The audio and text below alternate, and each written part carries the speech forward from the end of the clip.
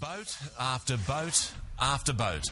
Tim Noonan has just returned from Sri Lanka, where thousands of people are still trying to get to Australia illegally. Despite the federal government's belief that it's well on the way to resolving the crisis, as we go to air tonight, more boatloads are readying themselves for the perilous journey. Here's our special investigation.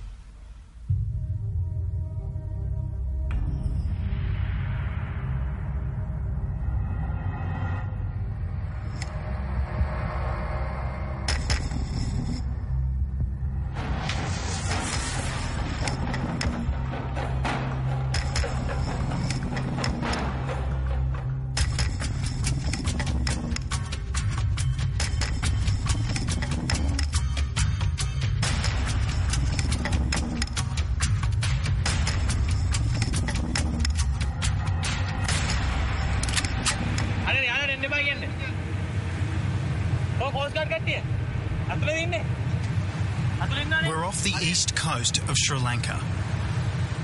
The Navy has just spotted a suspicious trawler far offshore. Now we're about to go and take a closer look.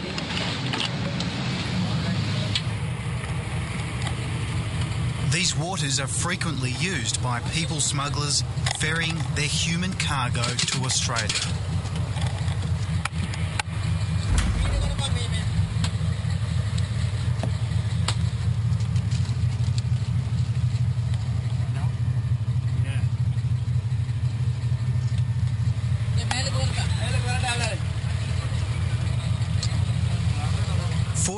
Boats with 2,369 Sri Lankans have arrived in Australian waters this year. Many more never make it. The Navy have been capturing almost a boat every day, headed for Australia with boat people.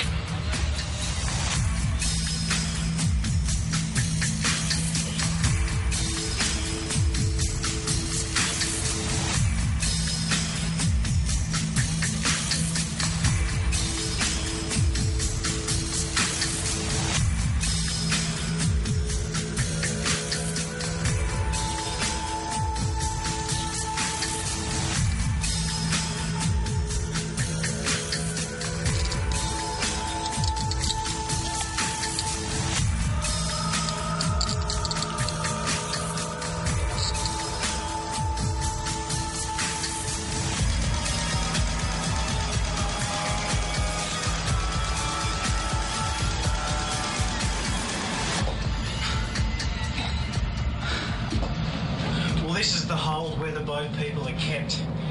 It is tiny. The area is about 1 metre by 2 metres, and there were 10 to 12 people crammed inside here. How they survive, I have absolutely no idea.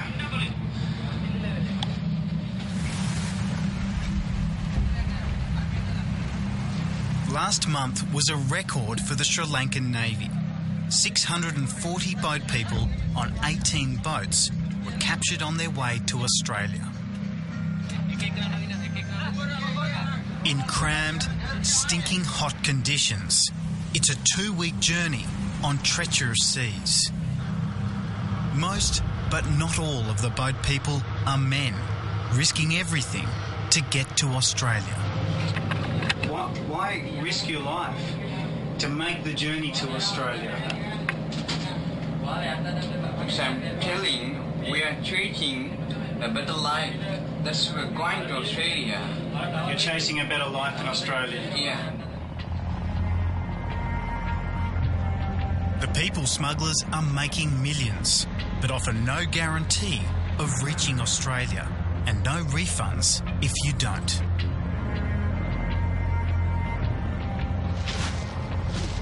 The Navy have just captured 26 boat people. It's sad because they thought they were heading to Australia for a better life. But instead, later today, they'll be taken straight to jail. Is there any clear reason for the sudden rush of boat people leaving for Australia? I think the most logical thing, I believe, probably the indicators they got from down under. Down there saying the rules going to be changed pretty soon. So whoever comes, they better come now. Commodore Niraja Artigala is Sri Lanka's Director of Naval Special Forces and Naval Operations. Much of his role is to detect and intercept people smuggling boats leaving Sri Lanka. Once caught, the crew and their human cargo are detained, interrogated and jailed, on average for 2 weeks. How do you know when the boats are leaving? Either we get it from the intelligence that we have put on the ground, or it's accidentally we meet them out at sea when we do patrol.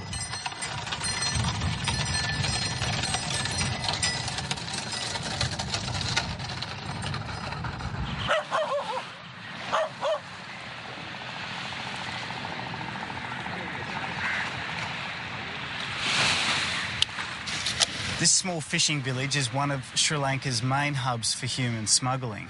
But you'd never know. Life appears idyllic, but the people are desperately poor. Sri Lanka. Sri Lanka. Australia. Australia. Sydney. Sydney. This father didn't want to give his name. He's 43, a welder earning $200 a month. Married with a 7-year-old daughter, he's taken out loans to pay people smugglers 50% of the $6,500 fare to Australia. They'll get the rest if he makes it. The call to go could come at any time. I don't know what will happen. I have never undertaken such a journey before by sea. Until I reach the other shore, my wife and child will not know whether I am alive. What has the smuggler promised you?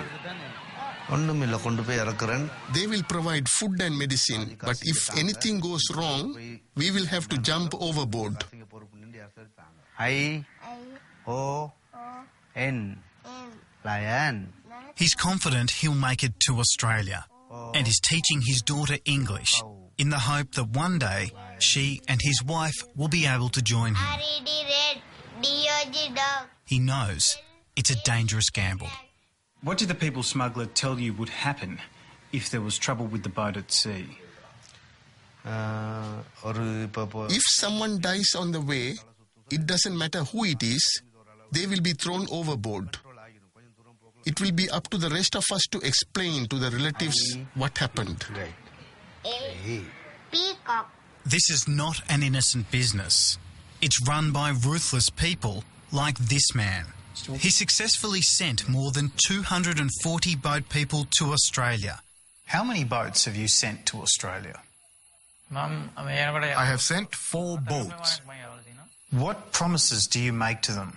I need to make money, so I tell these people that there won't be any problem on the ocean. I lie to them. I also say that if there is a problem, they will get assistance from the Navy. I make it up. What do you tell them to do with their personal documents, their passports and IDs? Before they leave, I prepare forged documents with the money that I have obtained from them. Most of the time, I destroy the original documents. You only agreed to do this interview with a balaclava and at night. Why? For my safety. Why did you use a human smuggler? You know it's illegal. Yeah, the thing is, there's no other way. There's no other way to reach Australia. Then we have to get their help. Every day for the past month, the Navy has been carrying out operations. They claim a good success rate, but on an ocean this big, many boats slip through. Proceeding. Stop record. The Navy's firepower is little deterrent to desperate people determined to reach Australia. Like Spencer. Why did you leave Sri Lanka? To make money.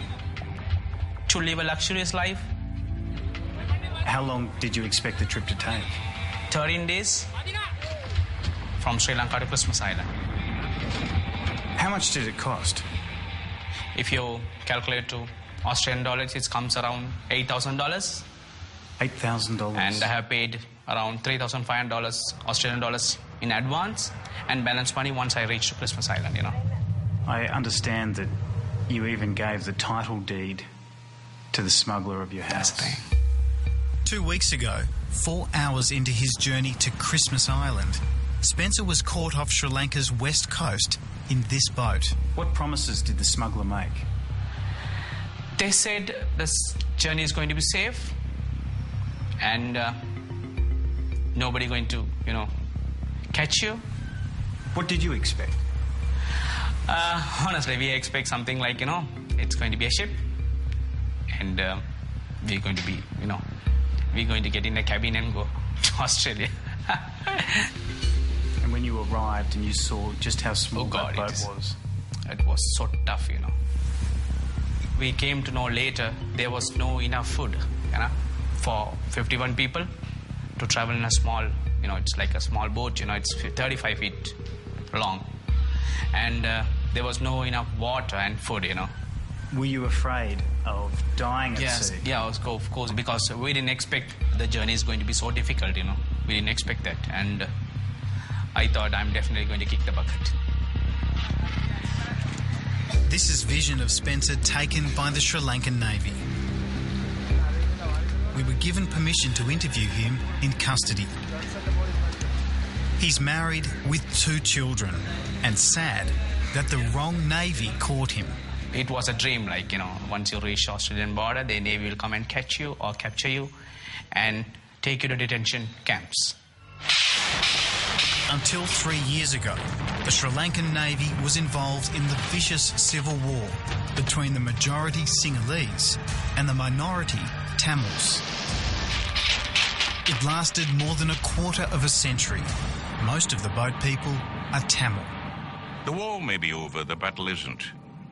Those Tamils suspected, rightly or wrongly, of hoping for a land of their own. And they are being literally stamped out. And so for them, it's the worst place on earth to be. Kamal is Tamil. He arrived in Australia in 1953. Well, I was one of the original boat people, except I did have a visa. He believes most Tamils have good reason to flee, and Australia should welcome them. Any normal human being would not risk their lives getting on a leaky boat if things were safe. 3 weeks ago, this French supertanker rescued 30 people. In big seas, the engine on their fishing trawler had died. They'd paid nearly $10,000 each and were all Tamils. Some Australian politicians claim that Sri Lankan boat people are fleeing torture and persecution. Is that true? It's bullshit, It's not going to be like that. Once the Sri Lankan refugees reach the Christmas Island or Australia, wherever, they have to give some answer why you come from your country. Yeah? This is the easiest answer you can say for Tamils. The government is torturing us. Did you intend to say the government was torturing? Yes. You? Okay. In your eyes, what's the solution?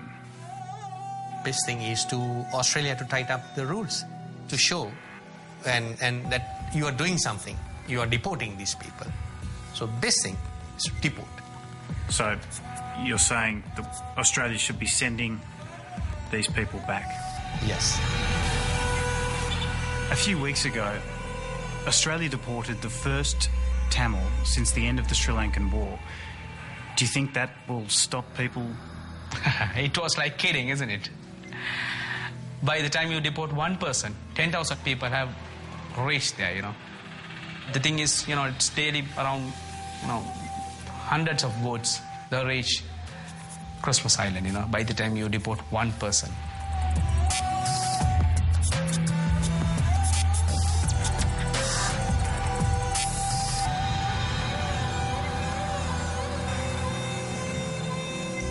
Tim Noonan with that special report, and there's much more on our website.